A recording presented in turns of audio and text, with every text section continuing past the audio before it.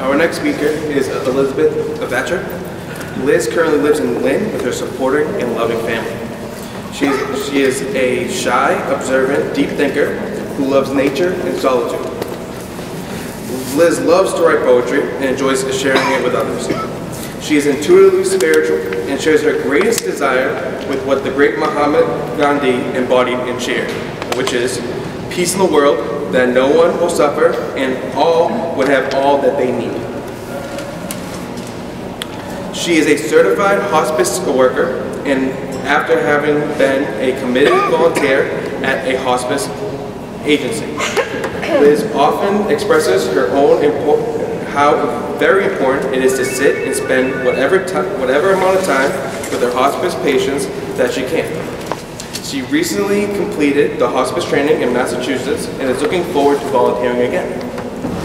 Liz has participated in ANAMI trainings, a wellness action recovery trainings, and is planning to become a certified specialist. So if we can welcome her to speak today.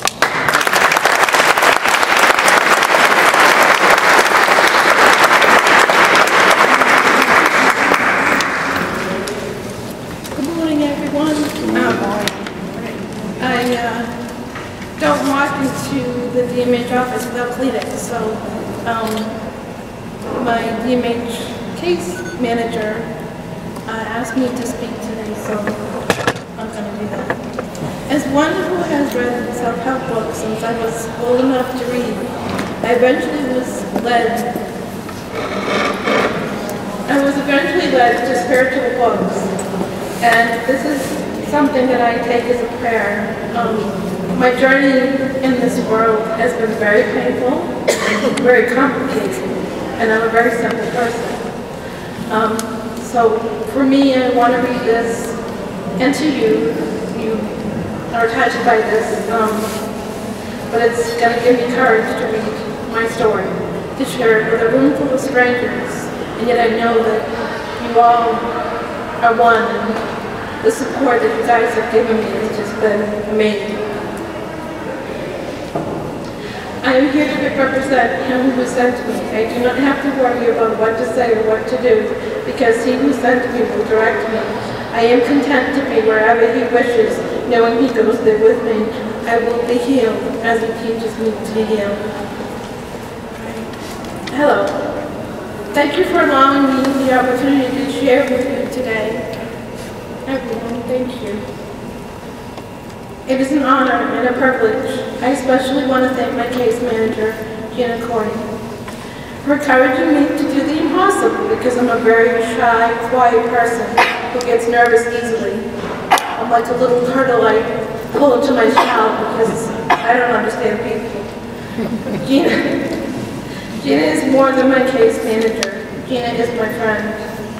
She's always willing to go with me wherever I ask her to. One time I asked her to go to the beach and just watch the waves. Another time I went to wash my car. It sounds silly, but for one who easily gets paranoid, going through the car wash can be overwhelming.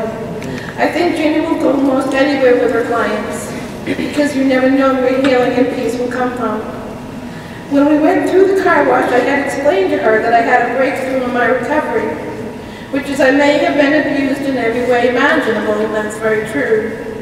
The worst abuse a person experiences is self-inflicted abuse. And what I mean by that is just holding on and trying to make sense of it. And just because I try to believe other people in this world. As one who has been diagnosed with PTSD, this realization was huge. Something I'm still working on, but I found the awareness, and that is a start, I think. When we got through the car wash, I looked at Gina and smiled and said, "I just cleansed all that away, didn't I?" She replied, "Yes, and if we need to go through the car wash again, over and over, we will." She's always accepted me as I am, which has made me feel completely comfortable. Trust is not easy for me, and I completely trust her. When you speak the words mental health, and those who deal with this with me, when you speak the word mental health, depression, PTSD, bipolar, even to family, even though I love them, and to most people, all of a sudden you get weird looks. People brush you off as though you're less than a whole person. And in some cases, the other person looks at you like you might have a catchy disease. That's been just a horrible experience. I have a lot of depression, I have a lot of sadness. Anyway, with my life and mental health, all I can say is it's caused me to cry more alone and care more about others because I have empathy and I don't want others to suffer the way I have. Everyone I've met in the DMH office in Lynn cares, and it's true. Many times when I walk in the office and they know behind their reception desk and I'm there, they'll say, "Gina, do you need Kleenex for this?" The folks behind from my tears. The folks behind the receptionist area always greet me with politeness.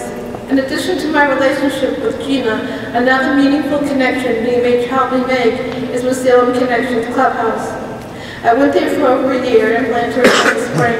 I have some really meaningful bracelets on my arm to kind of help give me some support, and one of them is different angels that one of the members at the clubhouse had made. That's pretty special to me. I went there for over a year and plan to return this spring. I felt welcome there from the first time Gina and I went there. The members were always gentle and compassionate, the staff always kind and respectful. I always felt they listened and encouraged us to share in the groups. There were several groups I enjoyed, the poetry group and the writing groups being my favorite. When I'm around people from DMH, the clubhouse, or the office in Lynn, and in this room with thousands of people, and for somebody that is a loner, it's pretty amazing that I can be doing this. When I'm around people from DMH, the clubhouse, or the office in Lynn, I always feel safe to be myself, and that is very important to me. I have a very hard time being around people unless I can relate to them and them to me. I was bullied as a child, and that left a lot of weariness of people in my heart.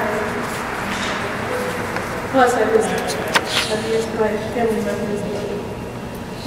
Anyway, lastly, and most importantly, and truly with all of my heart, because you guys saved my life.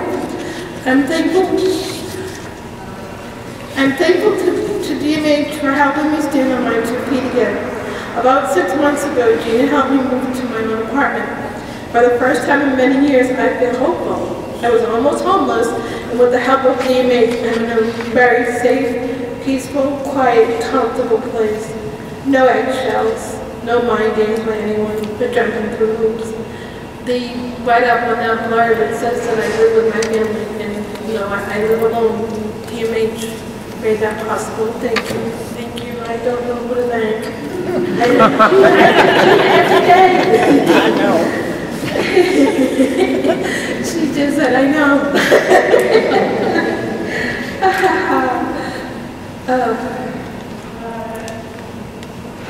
I'm literally able to breathe again.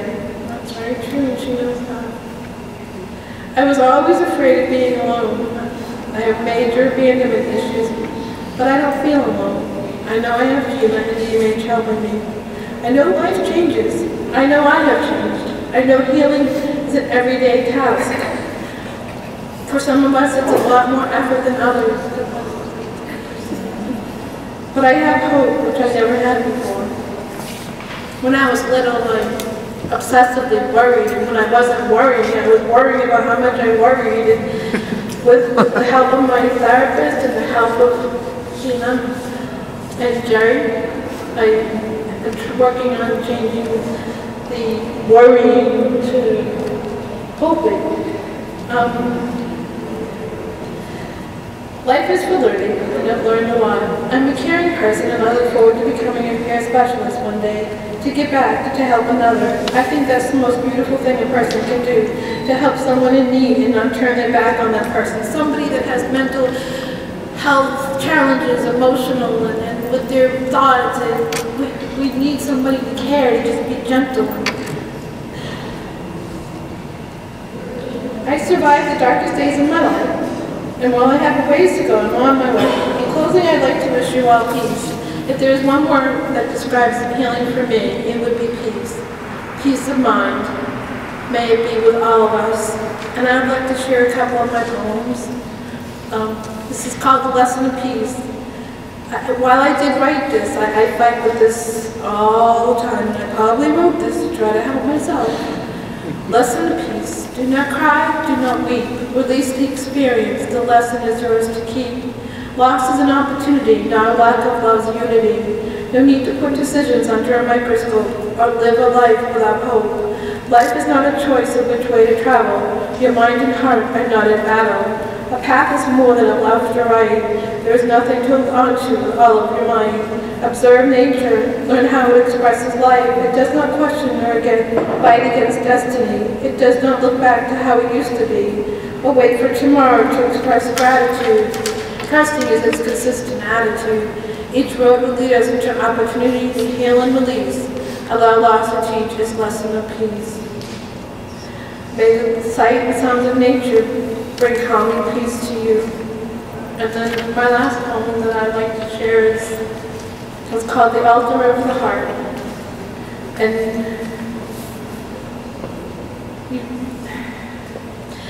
darkness is a tunnel the mind must walk through to discover universal forgiveness. To have all of you will have to have dear mate helping me walk through this tunnel. I thank you. I thank you.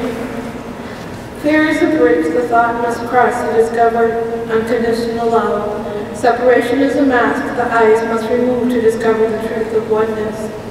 My dear brothers and sisters, allow the gifts of peace to sit gently like a butterfly in the palm of your hands at the altar of your heart, where all begins and ends and begins again. Thank you.